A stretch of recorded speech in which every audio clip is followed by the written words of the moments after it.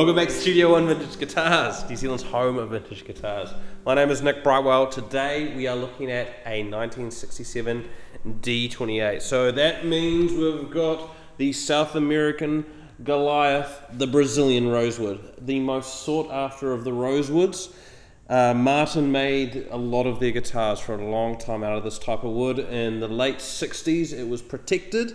They didn't want to chop them down anymore because they're very nice trees and we'd chop down too many of them. So Martin basically had a kind of like run out sale, and by the end of the 60s they had depleted all of their kind of low hanging Brazilian fruit. And nowadays if you want to get yourself a Brazilian Martin guitar, just, you know, think about 30 grand US, maybe 50 grand US just for the option alone. So that's not for the whole guitar, that's just for this wood. It's not even the top or all the rest of the bits and pieces. So this is a very, very, very good guitar for the price. So let's just go over the details. So if you're not kind of aware of the story with the Martin D-28, in kind of like the mid-40s, as World War II kind of pressed on, Martin and the other guitar companies, what's the word I'm looking for? They exhausted their supply of Adirondack spruce. They basically went out into the woods one day and it's all gone. And they couldn't get any more, so they had to move to Sitka spruce.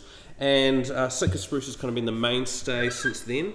There's a lot of talk about the different characteristics of the wood, but you may see that a lot of companies and stores just refer to it as spruce. That's because I've found, now that I'm starting to play, you know, kind of hundreds of guitars using Adirondack and Sitka spruce, I find that sometimes the difference between them is blurred, and a great piece of Sitka can sound as good as a great piece of Adirondack, and a great piece of Adirondack can sound absolutely phenomenal as well.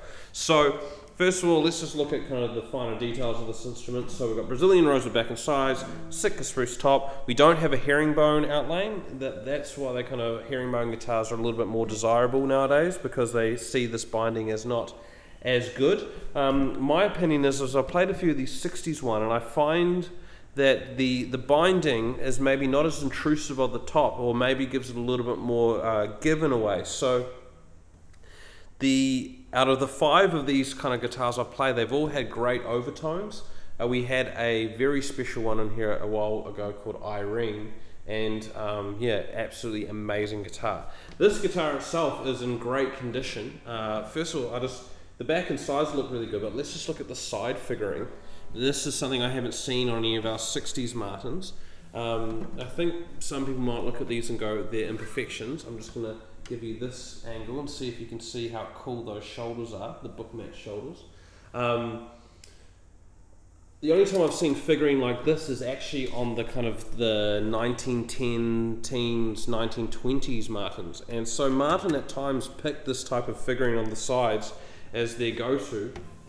This also has a beautiful example of these kind of like black lines that you get in Brazilian rosewood, you can see sometimes. So this guitar is, the one odd thing I like to hit up whoever had this guitar beforehand is this strap button. You don't often see strap buttons here. You normally see them on the heel, but I can understand not putting it on the heel kind of, you know, reduces the risk of it cracking. So here is a different spot, and it's actually quite comfortable with a strap on. We have the original tuners. That's the kind of the larger Grover style, and they are very, very good. I just realised I'm going to play the guitar a little bit and make it sound good. So you can hear, we've kind of warmed them up just in the last hour or so, meaning I've just played them a little bit, put some chords through them. Just how full does that sound? How beautiful does that sound? I'll put a bit of John through it.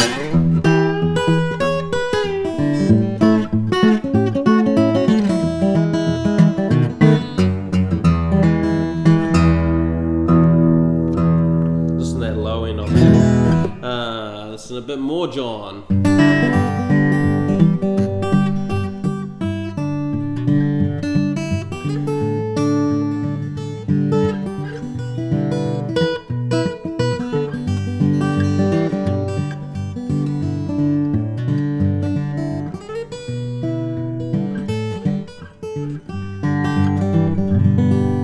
Yeah, so this guitar is just so balanced.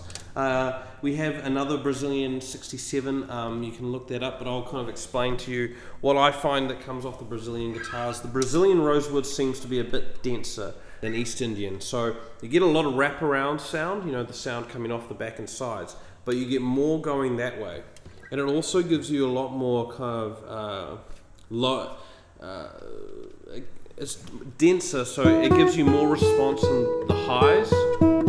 Now obviously the top is what gives you a lot of sound, but remember the top is also vibrating the back and sides, and what that means, I find the notes just on the high strings just seem to jump out more on the Brazilian Rosewood guitars. Now I'm just going to quickly go over just the kind of wear and tear on this, because this one has a little bit going on. So we've got kind of like some kind of scrape that's happened here, you know, something gone dong and given a little bit of a hard time, and that kind of got a little bit deep there, but you could have that fixed with a bit of finish. We've just got another ding here. We have a little bit of chip off the binding just here. That's about 1/2 of an inch, and it's very minimal. Other than that, we just have like a few kind of little, we have like a bit of, you know, thigh rash here, and just a little bit of a scratch there, and that's just got a little, it's a little bit deeper than normal, but no cracks, no inconsistencies in the top. It's just, it's ready to go. It's ready to go. So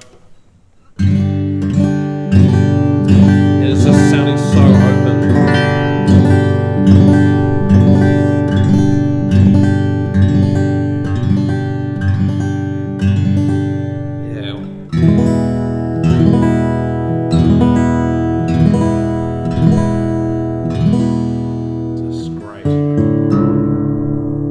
Tuners are really easy.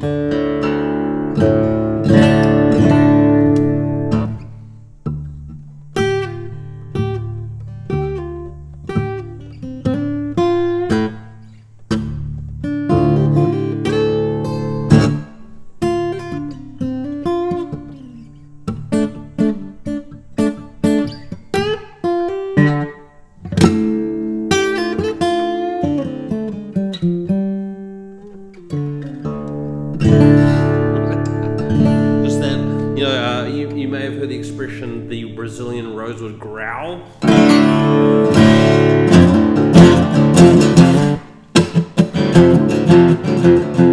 Yeah.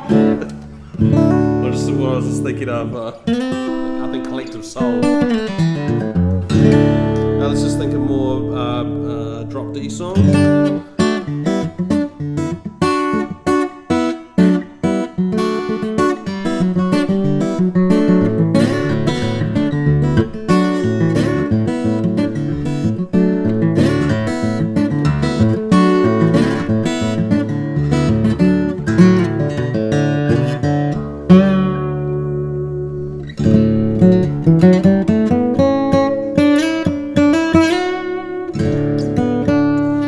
Say one thing about this guitar, you can hear that it's got a great setup, like it's not really buzzing out, but it seems to be just a little bit low, so sometimes when I play something just a little too hard, it just buzzes just a touch, but it's so minor.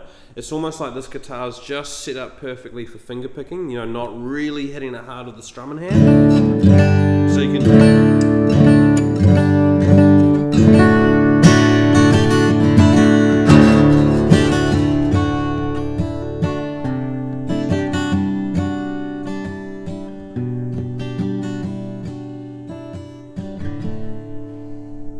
leave you a little bit of Led Zeppelin. So, once again, this is a 67 D-28 with Brazilian Rosewood back and sides. We have 2 of these in stock, and they are going to go really quickly. We haven't put these videos up, you know, any sooner because we wanted them to hang around for a little bit and get the non-internet people in first. But if you like this guitar, get in quick because they probably won't be here if this video makes it online. We'll just see how we get on. So once again, my name's Nick Brightwell. We've got Josh behind the camera and Garrick's out looking for guitars, looking for more great guitars. If you like this content, please like, subscribe and share. We have a lot of new format coming up for you, more stuff. We're going to have other New Zealand artists coming in. I'm going to start doing some different segments. We're going to do a little bit of teaching stuff. We may even get to some solo performances playing all these guitars, playing certain songs. So if there's any of these songs that I've been playing today or in the past, the ones that you're going to hear frequently, if there's anyone that you like, just let us know below and I'll start putting together one for a video. But once again, yeah, have yourself a good time. We'll see you next time. Cheers.